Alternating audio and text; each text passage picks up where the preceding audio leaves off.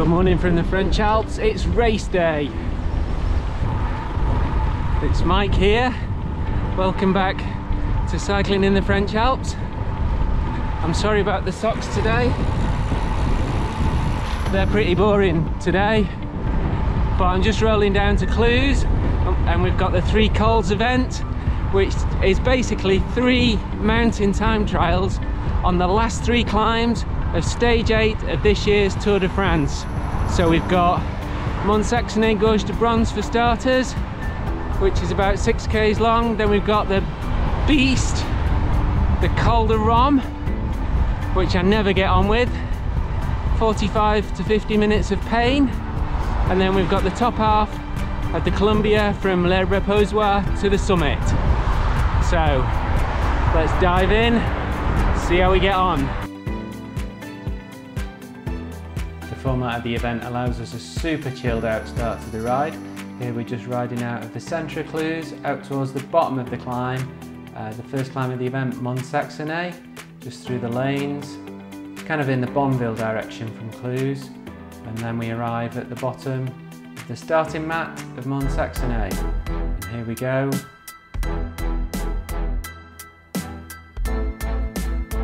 So it's a 5.2 kilometre long climb, averaging 9.2%, and climbs 486 metres. Now I knew John was going to pass me, but I didn't expect him to pass me after just 1.2 kilometres. And I was managed to hold about an average of 300 watts at this point. Off he goes into the distance. I didn't pass many people, I put these guys in. They're not in the event, but who cares, I'm passing them. So coming up into the Gorge du Bronze itself, it's a stunning little climb this, and for some reason we don't seem to ride it very often.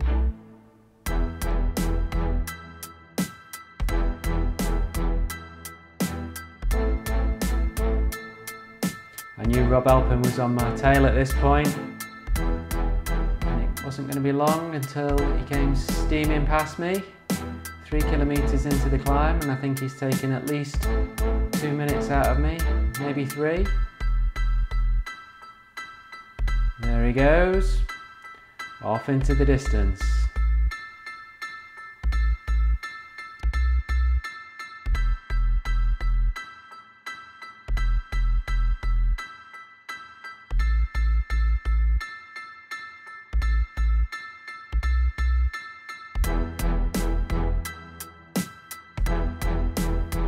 Towards the top of the gorge, the gradient does ease, but at this point I've been pushing nearly 300 watts, so I was starting to fade a bit towards the top, and this is just the first climb.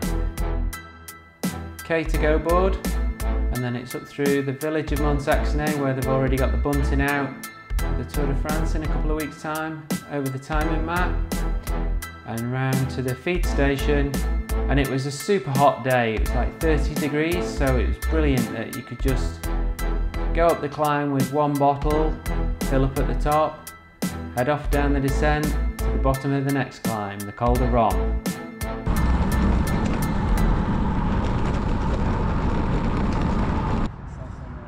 I went 65 kilos, 75 kilos. Romme, what's the average percentage, Mike? 9.5, is it? 9.5 with ramp, first 2 kilometers above 11. What's per kilo? We are the same animals. Yeah, we are. More or less. There's a lot of front loading going on here. The bottom of the Romme's pancake flat. Here's my minute man, just about to take off. That's the last I'm going to see of him today. And here's the start for me. So you can see here, just watch the gradient here. So, I don't know what it did there, a bit of a fluctuation. So we're at 0%, 1%. You can see the Romme looming in front of you. There's the first Col marker board on the right hand side, and it just gets steeper and steeper and steeper. So in the space of about 50 to 60, 70, 80 metres, 11, 12, 13%. The Romme is a total monster. This time I'm only a kilometre in before John catches me, passes me and leaves me. Romme is a real sun trap, especially these first couple of kilometres. Brutally steep, mega hot.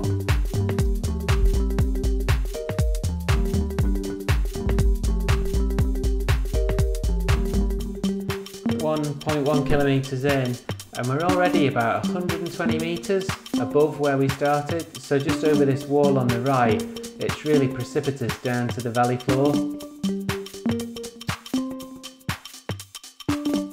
And again, here comes Rob Alpen.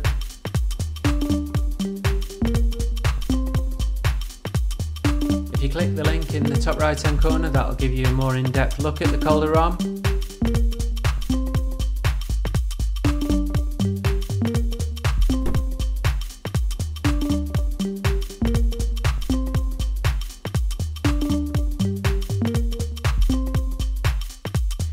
Going pretty well at this point, but still I managed to pass, what, 2 or 3 people I think in total, when there was probably, what, 4 or 5 past me.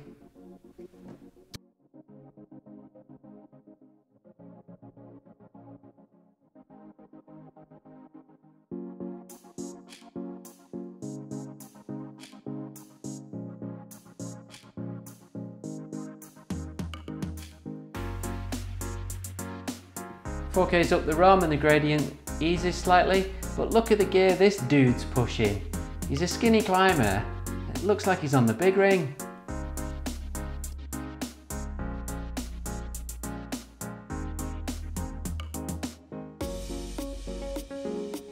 You gotta grab the shade when you can on the Romme. It was in the Etape a few years back and it was carnage. You might remember the Col de Romme from the 2009 Tour de France. It's the climb where Bradley Wiggins and Lance Armstrong were nearly doing track stands as they were trying to outwit one another. 1k to go board, and I've got this guy in my sights. He'd gone up Mont-Saxonnex quicker than me, but I was managing just to close the gap. Slowly but surely. I think I was a bit ambitious in moving out to the centre of the road to get past him at this point, because it just seemed to take forever to pull alongside him, but got there in the end just as we're coming up to the 500 metres to go board at the summit of the Col de Romme.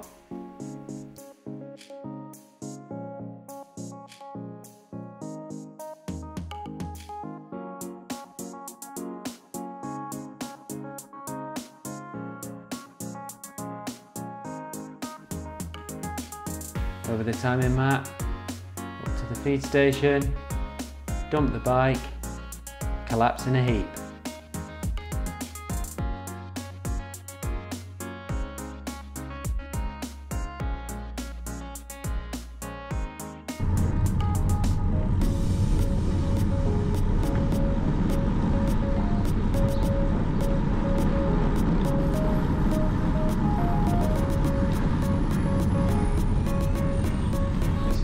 Next, Colombiere. The Colombiere straight ahead at this point. As you turn left there, it does continue to climb for a little bit after the official summit, and then it's a bit kind of roly-poly until you get onto the descent as we aim down towards the Reposoir.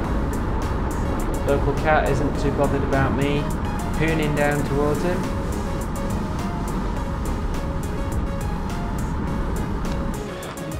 So this is the last one, Col de Colombiere, 7 kilometres, 650 metres of up.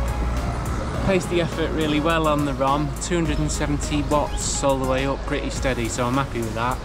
Just got to pace myself up here now, aiming for about 270 watts, maybe try and do a negative split, see you at the top. So someone's going to ask me what a negative split is. It's basically trying to do the second half of the climb quicker than you do the first half, but didn't quite work out that way.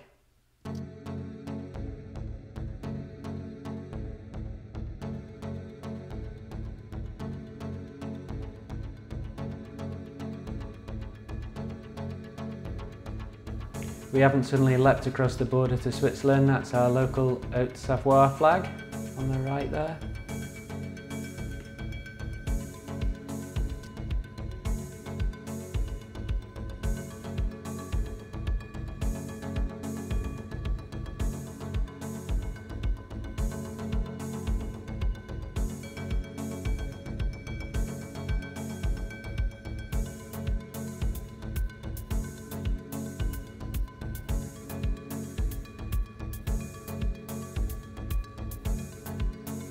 3Ks to go on the Colombiere, and as you come around the corner here, you're out onto a veranda, and it's always a headwind at this point.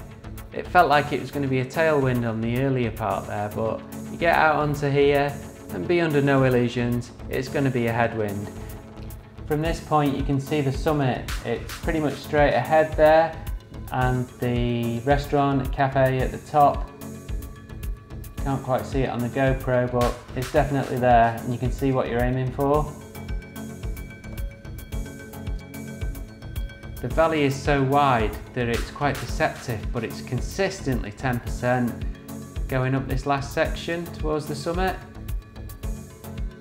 Somebody's already been out with a paintbrush for the Tour de France. 1K to go. Check out the luggage on board with this bike packer. Chapeau in this heat.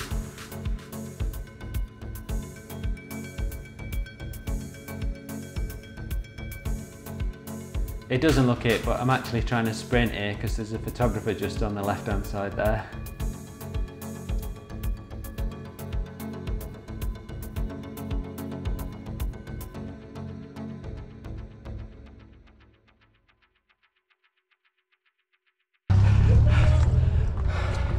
So that's the summit of the Colombiere, 1,680 meters altitude. Oh dear. So that's the final climb of stage 8 of this year's Tour de France. Oh, felt like my watts were fading towards the end there. I started off aiming for 270, dropped down quite quickly to around about 260, but just managed to sustain 260 watts for that last section, which was what, 35 minutes. So I think first climb 25 minutes, 299 watts average. Second climb Romme, PB possibly, 45 minutes, average 272 or 3 I think it was, and then 260 watts on this last section. Oh god, it's hot. Hot man, hot. Hot. I thought it was going to be a tailwind up the Colombiere, which it never is, and it wasn't.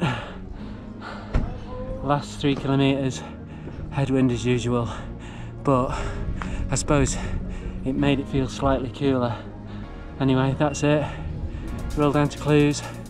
See you at the bottom.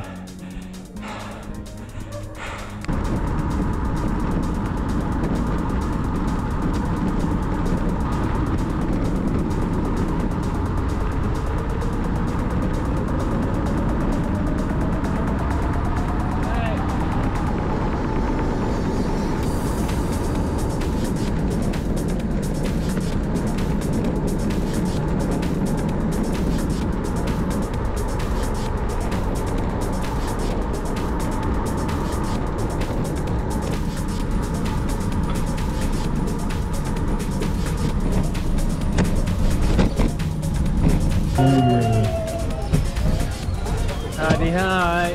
Well done. So this is Rob, Haute Route Superstar. Tell us how you got on last week. Last week, what did we do? I ended up 12th at the Haute Route Cron, 3 days of that, just timing uphill climbs like it was today, which seems to be the New format. Yeah, exactly. COVID friendly. COVID friendly, but really cool event here today. Velo Club of Cluse put it on. Really reasonable entry fees, great timing, great ravitaillement, really good food. And just tell us quickly about your Oscar movie appearance. Ah, yes. I'm my 15 seconds of fame is 15 seconds? I'm not.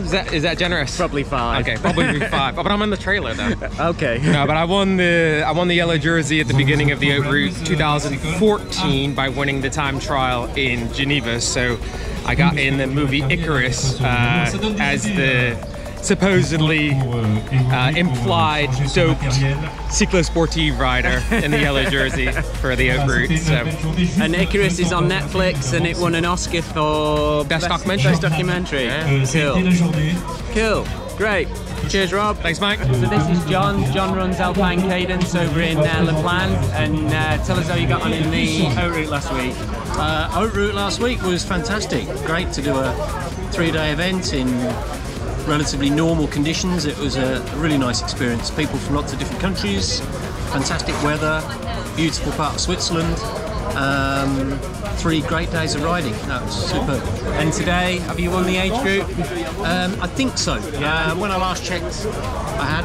Yeah. I was winning. John always wins the age group. Not always. Same age group as me, but he always wins. No, I've had a few wins in my age group, but there's still a few good oldies out there that sometimes beat me.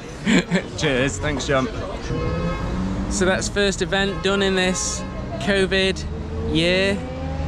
Loved the format, 3 time trials, neutralised descents. You can really keep on top of your liquids at the top of each climb as well, which normally you're under pressure just to bob on.